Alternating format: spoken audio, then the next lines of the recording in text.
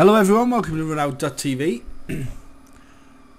We are in a challenge room, and if you can hear my washer going in the background, I do apologise, I'll try and speak up.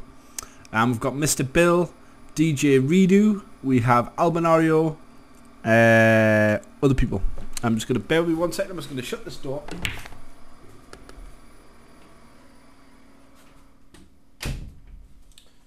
Just to keep the noise out. And we've got Albinario as well, who's in, which is great. He's a really good player, won many big titles over the years, been around for a long time. Always nice to see him play. And we're in a challenge room now. What a challenge room is where it's winner stays on, so you'll probably play that in the pub.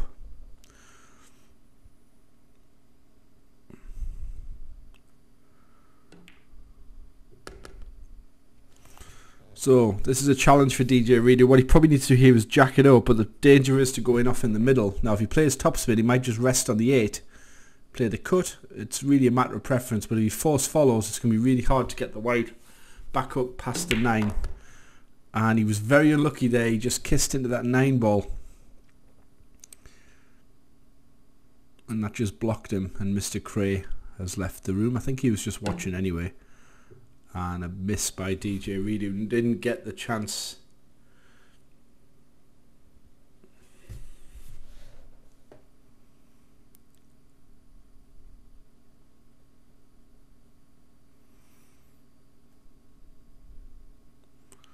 So Mr. Bill goes right behind it, and free balls arrived now, so we're getting a few of the more well-known players in. Now that was a really good shot by Bill. I would have personally followed it just to avoid that unpredictability. But very well played by Bill to get that back. He's, as you know, he's a regular player on here. You can pretty much always find Mr. Bill online. Plays a lot of virtual pool and is a really good player.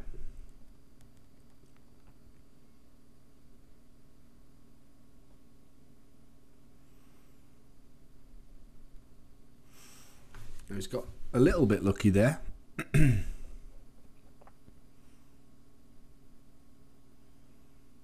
as you guys know, I do put my logo across the chat, so if people are chatting, you know, I don't share that in my videos.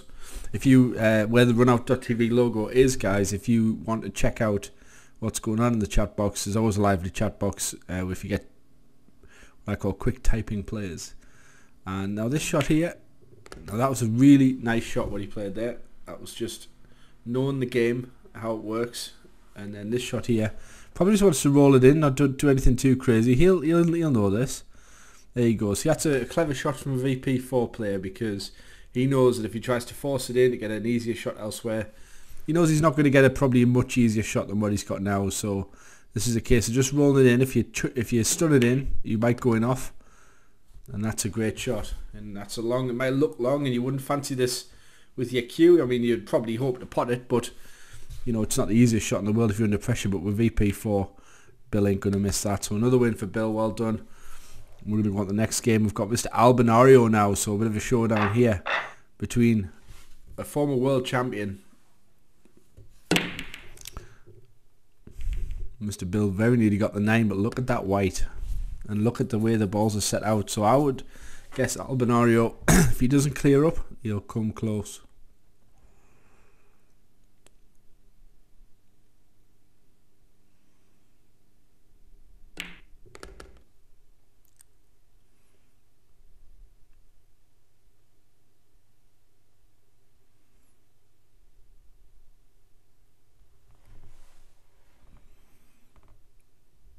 So it's a simple. What he'd be looking at here is what he does with the 4 ball. The 3 ball's easy, you just either stun it in or top spin it in. But he'd be looking at the 4. He might even try and hit the 4 here. That's a very intelligent shot. Which shows to you the level of skill. You know, Albinario really understands the game. You've got to be looking ahead to see, you know, can I deal with an obstacle? He knows he would pot the red pretty much wherever he left it. That is a bit of a mistake. Didn't get into it far enough. Probably still, he might go for this. We might go behind the 4 or the 7. Sorry, the 7, not the 4. I always get the numbers mixed up. He might well try and cut it in, but he's going to be losing the white a little bit. I think he's going to try and do that. Got to watch the in off. I mean, he's a very good player. I expect he'll probably get this. See that? He played actually off the cushion first, which was a really, really clever way of doing it. I always said that Allenville was the best sort of just pure potter. I'm a bit of a run-out machine, but I do it in quite a VP4 way. Albinario is definitely the most stylish player that I've seen. You know, he does shots that I wouldn't be able to do, and just has a really good knowledge of angles. If you ever fancy watching a go play, you know, check Albin out, because he is a top player, and has run these out really well. You know, I'm not even sure I would have run those out. I certainly wouldn't have done it with the panache that he's done it. And even there, just a little bit of side spin just to check the white for the perfect angle. You know, I would just stun down here. He'll probably go across a few cushions. Oh, he nearly wobbled it. You see, I would have got closer, but that's like a 9-ball shot. You don't do anything more than you need to. And a nice run by Albin. So we're now going to see Albinario against free ball. So there we go. So Albinario breaks. He's rated 22.02. So he's obviously winning a lot of games. I'm not sure what my rating is at the minute. I think it's a little bit less than that. And again, we see a break foul. But look at how many balls he got there. I mean, that was a really, really good break by him. And there's nothing really to really worry about on this table. The only thing that could probably go wrong if you're being really picky is the 4 to the 6. The rest of it's pretty roadmap-ish. I think a pro would argue that this is a 10 out of 10 clearance if they were practicing this one. They wouldn't expect to miss anything. But as you know, anything can happen. And Freeball's a good player. I think his first name's Ron. I'm not sure, but he's been around a long time. He knows where the pockets are. He plays a lot of snooker. I know that.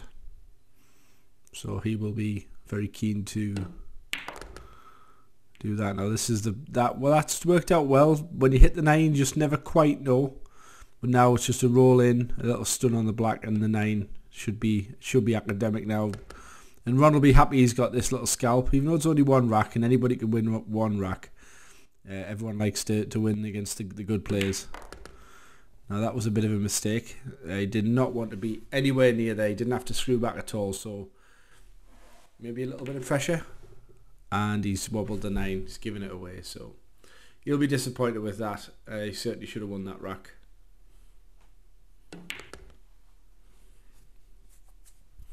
So Albinario gets another one for free. And it's DJ Redo. And he says a gift. It was a gift. And free ball's gone. He won't be happy with that at all. So I'm unlucky to run for that. And here we go. We've got Albin. And again, the white's not far away from the pocket.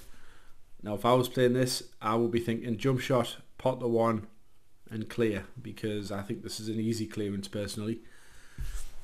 You guys have seen me run out tons of these since I started doing VP4 videos. You just got to make sure when you line the pot up. Oh dear, what happened there? Not sure what he was doing there, but he's made the 7-ball a little bit harder. But really, I think Albin will be feeling that's a little bit of a gift as well, to be honest. Has he gone behind the 6? No, he's just hit it, and that's nice. I've been playing a lot of snooker, so I'm going to do a little snooker video showing you guys, hopefully me making a decent break. Just practicing, and we'll do a little chat about, you know, what I'm up to and stuff, and that video will be coming up soon. I'm going to, you know, just get some good breaks in, and that was a really nice shot, really good cue ball control, perfect angle on the 4. So now Albin will be starting to think about how is he going to get on the 5 to get on the 6 to get on the 7. Once you're on the 7, you can get on the 8, and not a problem. But that's the only sort of puzzle he's got to solve here. He'll just be wanting to make sure that he doesn't do anything that's going to stop him getting perfect position on the 6. Now he can go anywhere he wants here. It'll be interesting to see where he goes. Personally, I would go kind of on the same line as where he is now. If we cross the other side of the table, I might come a little bit further down, just so I can screw right across to the, if you look at the right hand side of the table, you've got 3 dots and you've got the middle dot. I would be looking to get somewhere in the region of that dot, but I think now you'll hit the black. So he's going to go round, and he's hit into it, could have gone a little bit wrong, but he's got a definite pot. Now here, the shot here is probably going to hit the 9 up table, but if he plays it right, he's going to hit the 9 half ball. So I reckon the white will end up in the middle of the table here if he hits it but he might just hit into the screw off the 9, which it looks like is what he's doing, which I guess leaves less room for the white to fly about and possibly going off. But we do have a shot clock, as you can see. Let's see what he does. That's exactly what I thought. Just play half ball off the 9 and get over to the right hand side of the table. It's a clever shot by Albin. And we have Othello. It's just arrived. Not sure if it's the Othello, but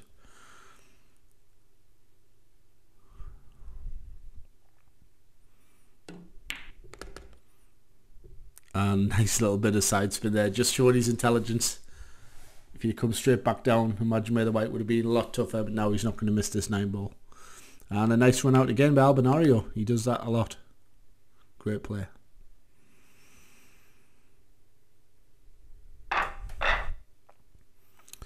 So we're going to watch this final rack between Mr. Bill and Albinario, and then we'll call the video a day.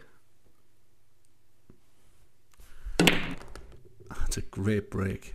I wonder if that's a good break, quote unquote, because he does seem to do that very well. I mean, the way those balls split there were fabulous. I'm going to watch that back and see how he's done it and try and replicate it, because if you're breaking like that on VP4, you're not going to beat Albin very often. He just is such a great player. So here I would probably just spin it to hit the straight down, go up to the top of the table, just like that. I might even have gone a little bit further, but why? There's no need really, because you just stop the white and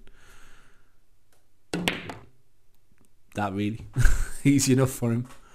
And here I would just put a little bit of top right on, leave the white a little bit further to the left to where it is now for the orange at the top left, but it's a matter of taste. We know whatever he wants to do, he can do it. Yeah, he's done the same shot. I would have played just like that, hopefully. Might not have worked out, but I would have tried. Little screw back here. Don't want to go on the bottom cush, so just a few ball widths down the table. You won't be hitting this very hard. There you go, just a little stun across. And then here, just a little bit of right hand side again, just to drift up towards the 9 at the top right. That's pretty much how we play this one. I wouldn't have took it that far, but you should be okay. I would have left it pretty straight, to be honest, but he's another one out for Albin. So an Albin masterclass today, everybody. And there we go. So thank you for watching. I'll see you next time.